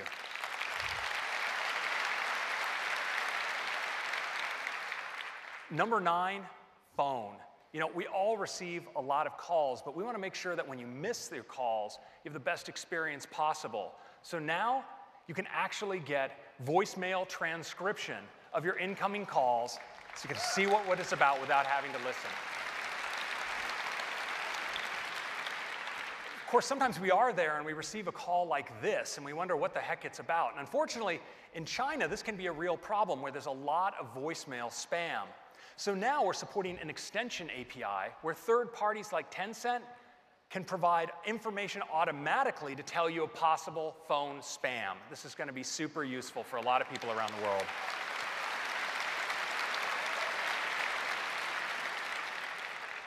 Now, of course, people love doing calling from many, many different sorts of apps. And today, the experience is something like this when you receive a call, a notification on your lock screen. Well, now in iOS 10, we have a great new VoIP API that means your experience for incoming calls instead can be like this.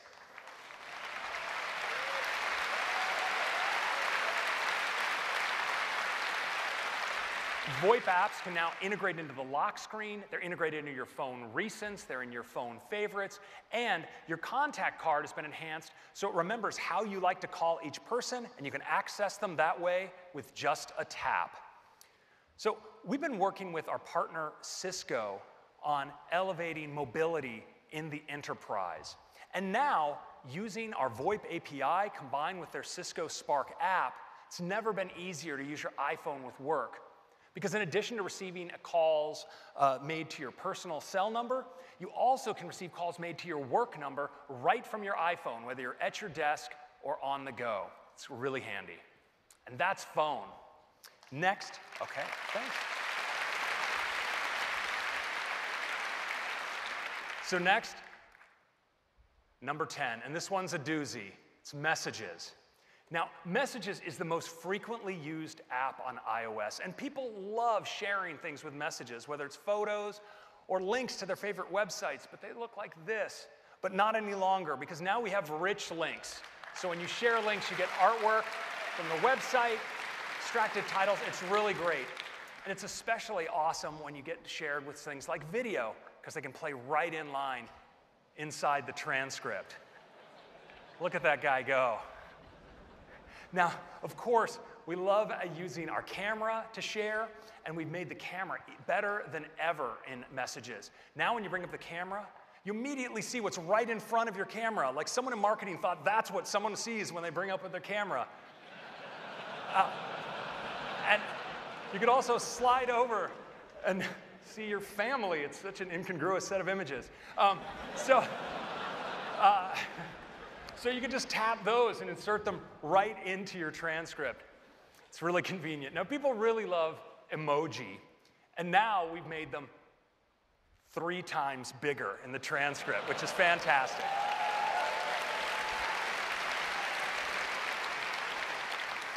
And to help you always reach for the right emoji, we're providing emoji predictions as you type. Super handy. But you know, sometimes you've typed a whole message and then you realize at the end that you're totally lacking in emojification. And so we've provided the solution. When you tap on the emoji button, we'll highlight all the emojifiable words there, and you can just tap, tap, tap, tap, and emojify.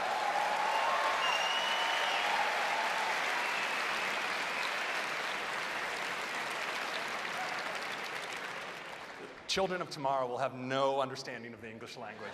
So these are some great new features in messages. But you know, we wanted to do something more fundamental with messaging, because today, no matter what you say, it's always the same bubble. It always comes across the same way. But no longer, because now we have bubble effects. So if you want to say it loud, you can say it loud. And if you want to say it more gently, well, now you can do that as well. And you know, sometimes you want to get across something personal. And invisible ink gives you the way to do that. So you can just slide your finger across the bubble and clear away the message like that. And it's a really great way to share a surprise. A little scared to see what's behind that. You can just slide across. Okay. Now,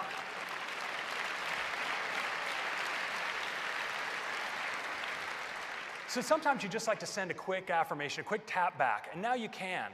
Just tap, and your thumbs up can go right there in the transcript. But you know, there's nothing more personal than your own handwriting. And so now we support handwritten messages. Think handwriting bubbles. You see when it comes across, the care there is the ink just settles in to the transcript. It's really beautiful. And of course, we support digital touch as well. So you can send these very lively sketches, but also with video, photos, even things like your heartbeat.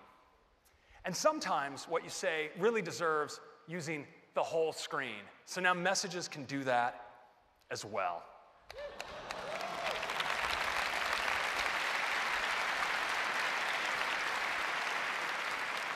You know, making all of this possible in messages has been a huge effort, cross-functional effort across Apple. And so for our demo today, I wanted to bring up some leads from both our engineering team and our human interface design team to give you a demo. So let's give a warm welcome to Bethany and Emron. Come on up. Thanks, Craig. We are so thrilled to finally be able to show you what we've been working on. Now, Imran and I are going to show you the different ways that we use messages, but I'm going to kick things off by jumping first into a thread with my sister Lori, who just got to a graduation. So let's write her back and say, give her my love and tell her I said happy graduation day. Okay, now typically I would hunt for the perfect emoji to tack on the end, but now when I tap on the emoji button to switch to the emoji keyboard, words throughout my message that can be swapped for emoji are automatically highlighted. And all I have to do is tap to replace them. So I'm going to tap to replace love, and I'm going to choose the type of hearts I want to send. I'm going to do bedazzled, I think. And I can tap on happy, and I choose how happy I want to be. What do you think? Why don't you go with the upside down one? No. Okay. I'm going to, yeah. Hey, you be you, Bethany. You be you. I'm going to do eyes closed, kind of happy, and I tap on graduation, and it switches to the cap, which there is no chance I would have found that. None. We would have been here for days. True story. So I'm going to go ahead and send that off. So Lori just sent through a digital touch video, and what's so awesome about this is that she created this entire thing using digital touch right from within Messages. And they're so much fun to make, aren't they? Yeah, and really, really fun to watch. And I'm going to let her know how I feel about it using tapbacks, which is as easy as double tapping and sending back a heart. It's that quick and that fun, and honestly, it is my favorite way to communicate now. So Lori says she can't wait to see me this summer, and I feel the same way. So I'm going to let her know. I'm going to say, me too. And I'm going to send this using a bubble effect. So I just press and hold on the send button. And I think gentle will really let her know how I'm feeling. So I'm going to choose that one. Oh, so great, Bethany. All right, so. That sounded a little sarcastic, I think. Well, I think Lori felt it, that's for sure. So now the both of us are going to show you just how fun things have become with a group of friends. I'm going to go in and revive a chat here by sending a digital touch photo. Now, Bethany just showed us how fantastic those digital touch videos look. Let's take a look at how easy it is to make one. I'm just going to launch the camera here. You want some space up here? Yeah, just a bit. It is a process, you know? Yeah. All right. All right. I'll pick a color. Let me say, what do you think? What color? Yellow. Yellow. All right. Now add my usual shout out and send. It is that easy. Looks good on the big screen. Hey, it looks like Freddie's here, and as usual, loud and always ready to talk about some music, and he sent over an Apple Music link. And what's great about these is I can just play them right in line without ever having to leave my conversation. It's simply the best way to share music. Let's give it a listen.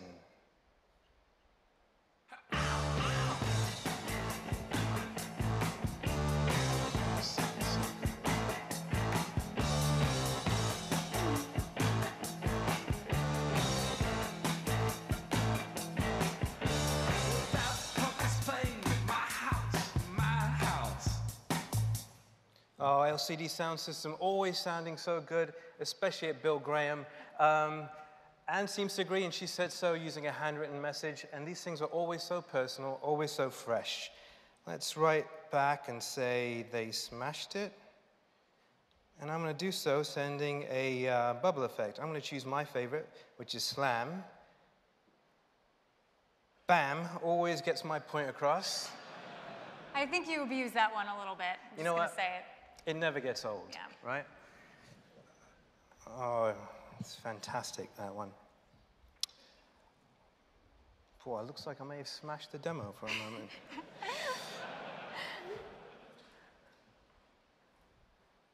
All right, let's try a different one here. Yeah? Yeah.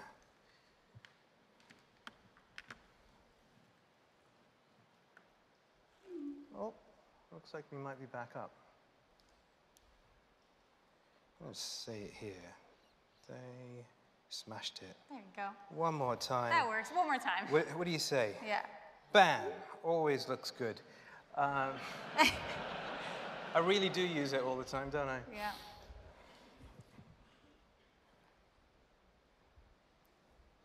Okay, so there we go. You know what? Our friends are always late to the game. They really are. It's true. It's okay, true. looks like they're playing in San Francisco, and as you might expect with a band like that, sold out. Now, Bethany sent over an effect with invisible ink. This is fantastic for when you want to keep something a surprise, which it looks like you may have. So now, to reveal the contents, all I have to do is use my finger to swipe away the particles. Let's have a look. Oh, Bethany, you got us tickets. You know. Always coming through, always coming through. Seems like everyone else agrees. I'm going to show my appreciation by sending some big emoji here. Make sure I put myself in there. And to close things off, let's do this with a full screen effect. And we've got some lovely ones here, like lovely balloons. We'll swipe over to confetti. But I'm going to go with this one.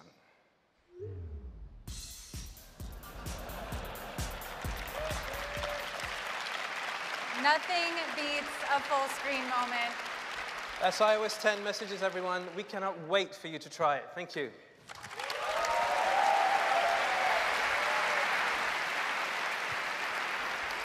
Thank you, Bethany and Emron. It's just incredible work. Well, so those are some highlights for messages. But you know, we thought when it comes to expressing yourself that there was so much more we could do if we could tap into all of the creativity of all of you developers. And so we're opening up messages to developers as well with iMessage apps. With iMessage apps, iMessage has an app drawer with all of your iMessage apps. You can tap the plus and get to the App Store and find other apps. And when you download them, of course, they're here in your drawer. And there's so many different kinds of apps you can create, from things like stickers. An artist can create stickers as well without even writing any code. But for developers who do want to write code, they have access to the full iOS SDK, including access to the camera, so you can do incredible animated effects with apps like JibJab. You can accomplish more sophisticated tasks as well, like payment with Square Cash, allowing you to pay someone right through the messages thread. They can receive it and redeem it on the receiving end right inside of messages. You know, there's so much you can do with iMessage apps. I'd like to show you a couple of the possibilities in a demo right now. Let's take a look.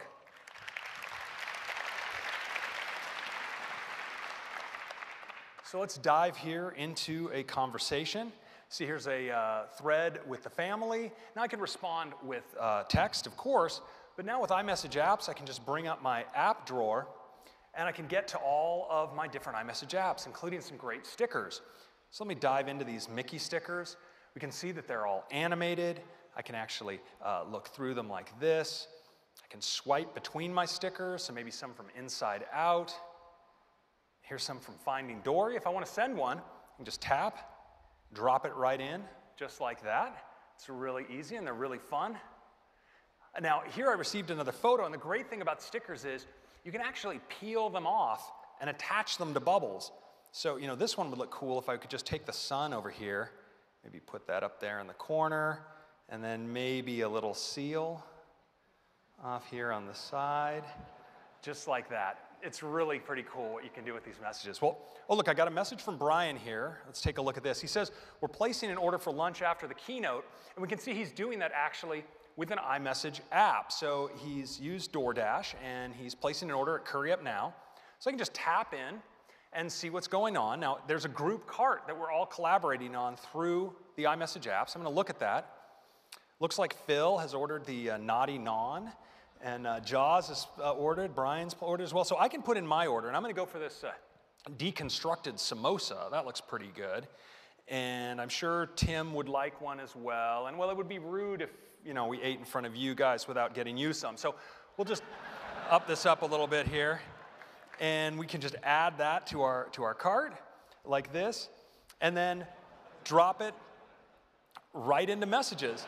And it's fortunate Brian will be paying for this.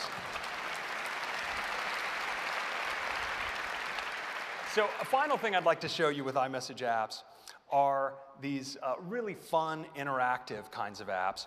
And one example is JibJab. So let's jump right into JibJab here. We see there are a whole bunch of fun things.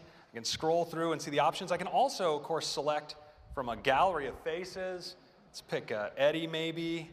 And you know, I can just drop him in to the transcript, just like that. And I think this gives you the sense of the power of iMessage apps in iOS 10.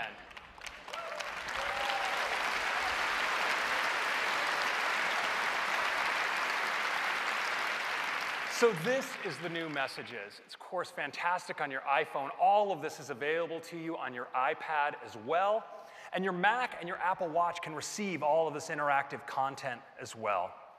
So that's Messages, part of 10 huge features in iOS 10. But of course, there was so much more that we can't talk about right now, but I can't help myself but mention just a couple more things, like Notes collaboration. You now can work live with multiple people in the same note. Conversation view in Mail, so you can scroll from message to message in a single thread on your iPhone and iPad. Live photos are better than ever. We have digital video image stabilization, so they're buttery smooth, and they're editable now as well. And finally, split view in Safari on iPad. So you can put two websites side by side in Safari on your iPad. Now, iOS 10 is a fantastic release for our users. It's also a gigantic release for our developers. When you think about it, experiences like the lock screen with notifications, the phone, maps, messages, every major area of iOS now open to developers, and so many other options. But you know, all of this great work in iOS 10 would be meaningless to us if it came at the expense of your privacy. And so, in every feature that we do, we carefully consider how to protect your privacy. With apps like FaceTime and Messages and HomeKit, we make sure to use end-to-end encryption by default and always to protect your communication. And when it comes to performing advanced deep learning and artificial intelligence analysis of your data, we're doing it on device using the incredible power of the silicon on your iPhone and your Mac, keeping your personal data under your control.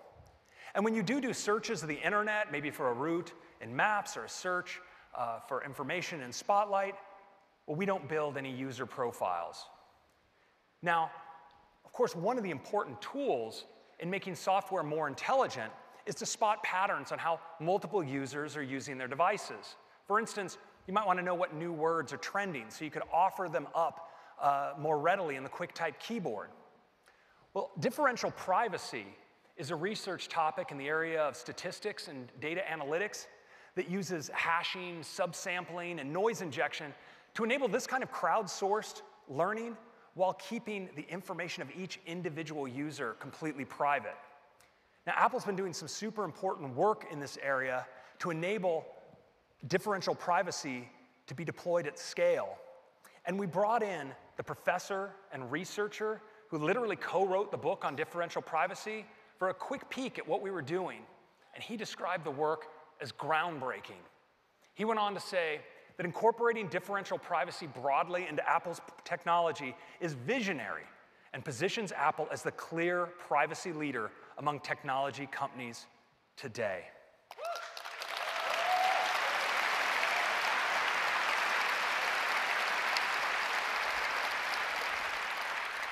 We believe you should have great features and great privacy. You demand it, and we are dedicated to providing it. So well, actually, there's one more thing. You know, we are so excited about everything you've just seen with iOS 10. We couldn't help ourselves. We made a video. I'd love to show it to you now. Let's do it.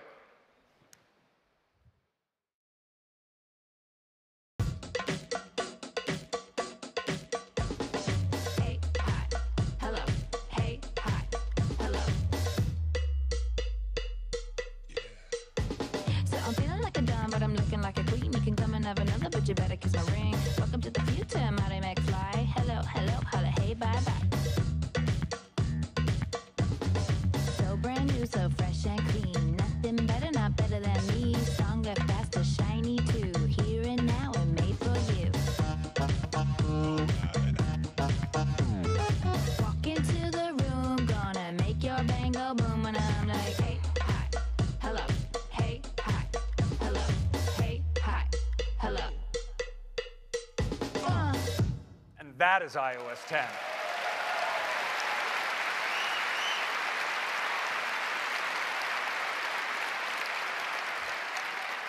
All of you developers can get the developer preview today. And again, we're doing a public beta this July. Sign up now at beta.apple.com, and we'll let you know when you can download it. And iOS 10 will be available to all of our users this fall as a free upgrade across all of these devices. That is iOS. Now I'd like to hand it back to Tim. Thank you very much.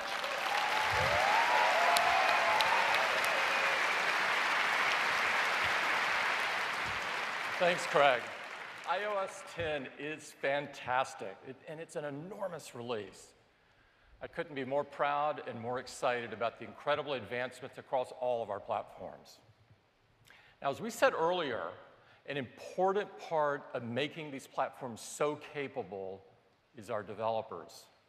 We believe it's crucial that we provide the best tools so you can create the best apps. That's why we created Swift. Swift is a powerful and intuitive programming language for iOS, macOS, watchOS, and tvOS. And writing Swift code is fun and interactive, and apps written in it are lightning fast. Since we released Swift less than 2 years ago, we've seen an amazing response from the developer community. There's already more than 100,000 apps that have adopted the use of Swift code, including great apps like Twitter and Strava and Lyft. Now, we wanted everyone to use Swift, so we released it as open source in December, and since then the adoption has been amazing. It's already the #1 language project on GitHub. Swift is powerful, but it's also simple and it's approachable, so it can be your very first programming language. This is a very important point for us. Because Swift is so easy to learn, it has the potential to bring many more people into coding. And this is an idea we would like to take even further. So today, we're introducing a new app for iPad. We call it Swift Playgrounds. Thank you.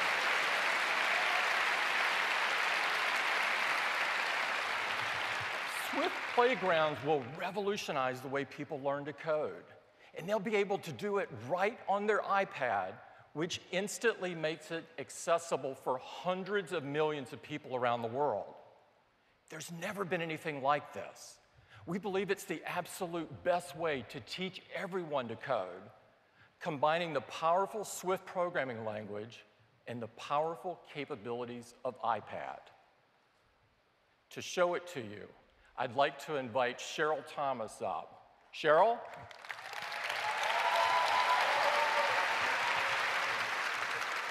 Thank you, Tim. I am thrilled to show you Swift Playgrounds, an incredible new app that transforms how kids learn to code. I'll launch it right now. We land on this gorgeous screen full of custom content from Apple. Up at the top are lessons, and down below we have challenges. I'm going to start with the very first lesson in the fundamentals of Swift. We see a preview of the content with graphics and a description, and I'll open it. It starts with an introduction to the coding concept I'll be learning, and when I'm good and ready, I can just tap in the lower corner to start coding. Over on the right, you can see we have an interactive world that I can explore using touch. I'll swipe it, looks good, and pinch to zoom. This is Byte. He's my character. I think he's irresistible, and I'll be controlling him with code. Over on the left are instructions that explain and help guide me through the problem I'll be solving. And down below is where I enter my code. Byte's been waiting patiently, so I'll tap to enter Swift code. You can see commands have appeared at the bottom. These are just like QuickType suggestions, but for code. My objective in this lesson is to get him to the end of that path and collect the gem. So I'll tap move forward 3 times, and then collect gem. Watch the world on the right as I run my code. Byte moves forward, he follows the commands in the exact order I've entered, gets the gem, and I've completed my very first lesson.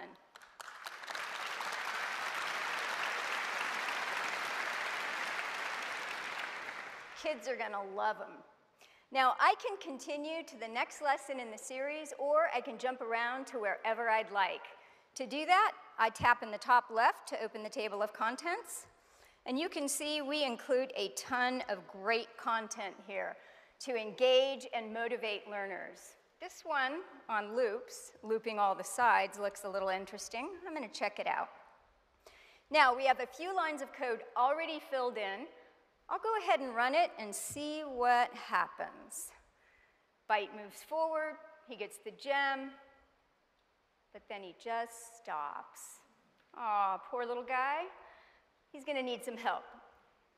The solution here, and I know you've all got this, is that I need to repeat that block of code 4 times to get byte around all 4 sides of the world. To do that, I'm gonna need a for loop. I'll tap the plus up top to open my code library, and all I have to do is just drag a for loop right into my code. Now, watch this. I can tap that loop, grab the end of it, and just drag it all around my code.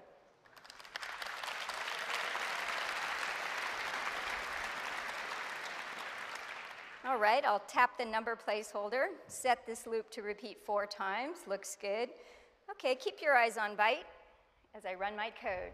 He moves forward, gets the gem, makes a turn, and this time with the added for loop, he just keeps on going. I've finished another lesson, and I'm well on my way to mastering loops. Wouldn't this have been cool when we were all learning to code? I mean, come on, you students, let me hear it. Come on.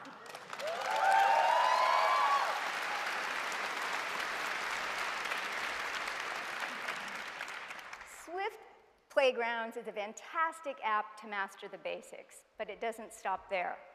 Let me show you. I'll tap in the top left corner to go to my library of playgrounds. I can also explore advanced coding and use the power of the iOS SDK to do almost anything I'd like.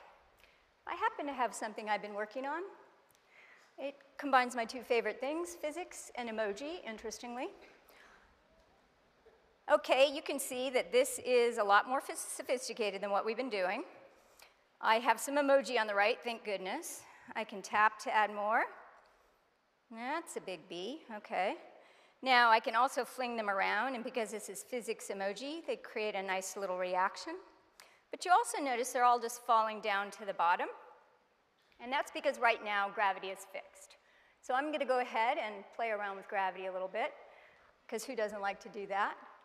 I'm gonna double tap to bring up the keyboard. We've built a completely new coding keyboard, and it is awesome. The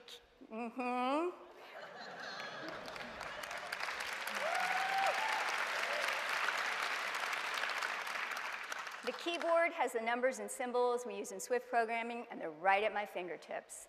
I'm going to quickly set the world's angle, world.angle, equal to the gyroscope's angle. It looks good. Okay, now look at the bottom of the keyboard. There's a V key. It also has an asterisk on it. Watch what happens when I press and drag down. I get an asterisk for multiplication.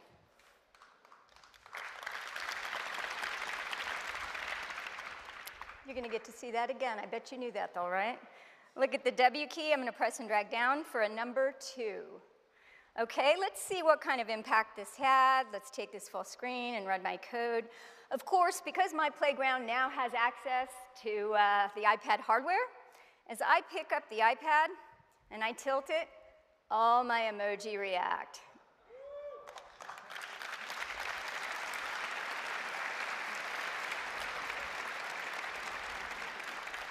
And that's how they like it, I have to tell you.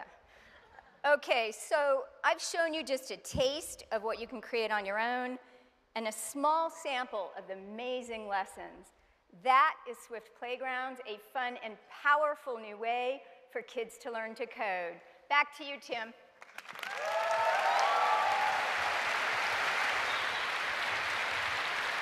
Thank you, Cheryl. Looks absolutely incredible. And because we're combining basic coding skills with real-life code, Swift Playgrounds can profoundly impact the way kids learn to code. So we're releasing it with the developer preview today. It will be in the public beta next month. And it will be in the App Store when iOS 10 ships in the fall. Now, we believe coding should be a required language in all schools. So to help make this the case, we're going to make Swift Playgrounds free.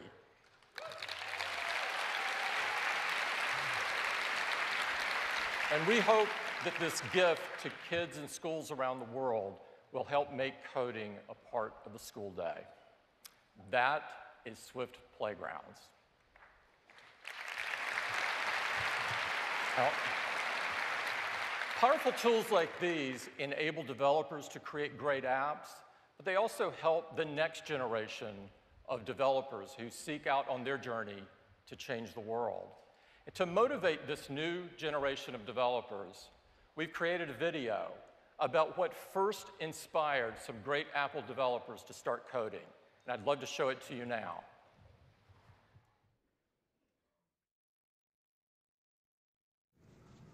Hello, world.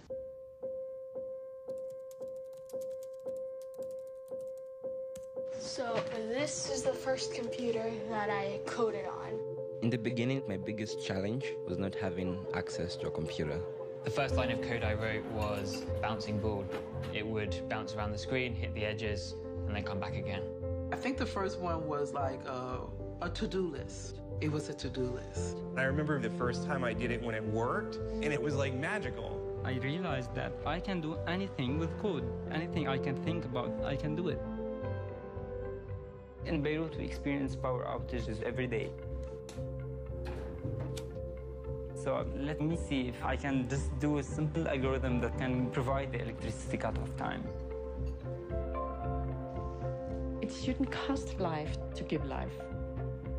What if we compress all these health guidelines into small movies? I'm one person that saw a problem and created a solution to stop or assist a woman in domestic violence. What we wanted, what we needed, didn't exist. So at some point, you just say, okay, well, let's do it ourselves. Let's make an app. Well, when I first start an app, I have to have a plan. We start with that little glimmer, that seed of a new, fresh idea. There's this fear of code, like it's so hard or it's inaccessible, but actually it's not. Someone who doesn't even know code at all, if they really studied some simple Swift code, they would probably be able to understand it. Anything's possible, and it all comes from that first step. Launching the app was a big moment, actually. I told everyone about it. I'm like, download my app, it's on the App Store. I was dancing. I called all my girlfriends that I cried to. It's such a crazy feeling because it's so many emotions, so many wishes, so many dreams. I always tell my students, do you have Beirut electricity? My son made it. He built it. And the girls, is he single? By the end of 2016, 1 million women will have a safe birth due to the Safe Delivery app. If people come together in public spaces, it creates a kind of happiness and it creates a kind of like healing effect for the soul. Don't touch my code! Dear Kira, young people like you are tomorrow's leaders. You inspire me and give me tremendous hope for the future. Michelle and I wish you all the best. Sincerely, Barack Obama. These tools are something that we desperately need when trying to change the world. I think the more people who can learn to code, learn to build apps, the more problems can be solved. I feel like I'm creating stuff that can actually change the way people live, which is super awesome. I want to be this amazing coder, this off-the-chain senior developer where everybody comes to me and is like, can you fix this? And I'm like, yeah. I'm like, and I go in there, I'll just type up the code and blah, blah, blah, damn. And like, wow, you can do this, yay!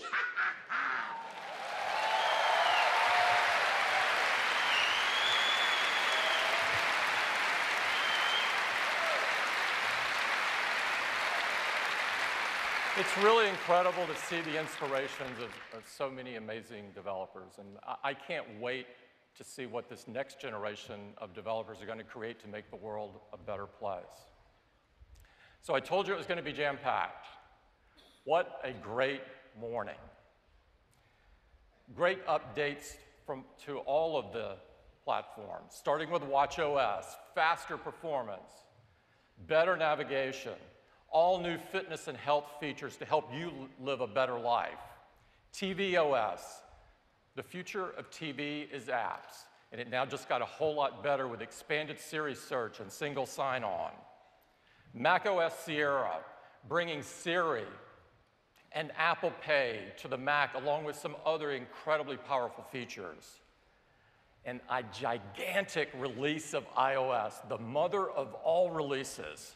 Incredible new features for messages, all new designs for photos, Apple News, and Apple Music, and incredible new opportunities for developers to integrate their apps with Siri, Maps, and Messages. At Apple, we believe that technology should lift humanity and should enrich people's lives in all the ways they want to experience it.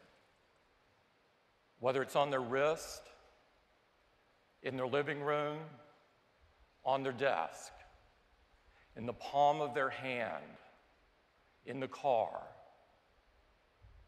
or even automating their home. This is a huge moment for us. 4 great platforms that become even more capable with working with all of you. I'd like to thank all of the developers here today and all of those watching us that have partnered with us in our quest to change the world for the better. And of course, I'd like to thank everyone at Apple, all the teams that worked so hard to make this day happen. Thank you very much and have a fantastic week.